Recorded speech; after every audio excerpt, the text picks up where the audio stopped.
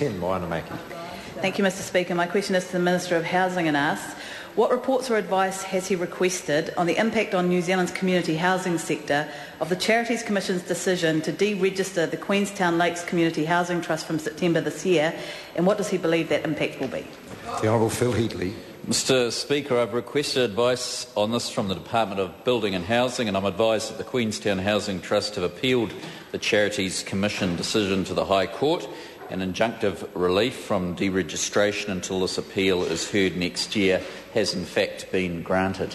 Point of order, Mr Speaker. Point of order, I asked about the impact on the New Zealand community housing sector, not the impact on one housing trust. The member asked what he believed the impact will be, what he believed, and what does he believe that impact will be. I mean, when a member puts into a question what ministers believe, it's not much use asking the Speaker to intervene when the minister answers. I thought the minister did. I'll hear the member if he wants to speak to the point of order. She says, as written on the sheet, that he's asking what the impact will be on the Queenstown Lake Community Housing Trust, not the community housing sector. Well, I appreciate the contribution of the member. What I'm ruling is simply that the last part of the question is so vague in terms of asking what the minister believes that impact will be. I can't intervene with respect to the answer given. Supplementary question, Moana Mackey. Why has he not acted quickly to convince Cabinet to amend the Charities Act to ensure that the Queenstown Lakes Community Housing Trust keeps its charitable status, instead of them having to spend large amounts of money that should be being spent on housing, on legal fees, fighting the change in the courts? The Honourable Phil Heatley. Mr Speaker, I'm not the Minister in charge of the Charities Act, and this decision actually doesn't affect my decisions or the Housing Department's decisions in terms of giving grants to this particular trust. In fact, we gave $1.4 million to this trust last year, and they've put in a very good application this year. We won't be viewing them any differently. Moana Mackey. Did he know in June this year, when he announced with great fanfare that the Queenstown Trust would receive $1 million in funding from the Housing Innovation Fund, that they were facing having to hand back more than $1.25 million to the government in tax?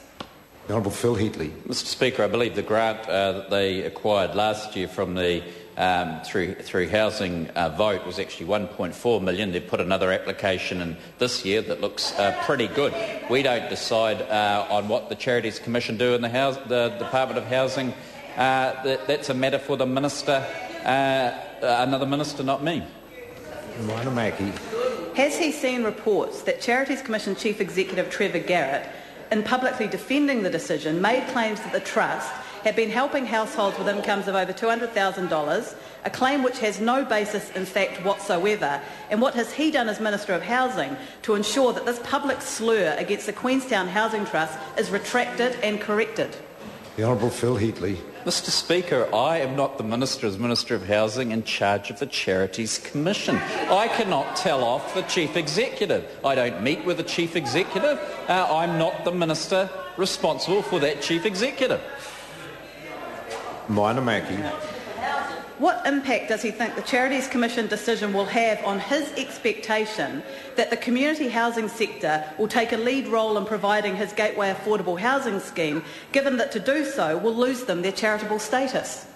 The Honourable Phil Heatley. Well, Mr Speaker, that's a matter that's going to go before the courts. There's been interim injunctive relief for deregistration from this particular community housing group. I don't see that it has any particular impact on the work that we're doing.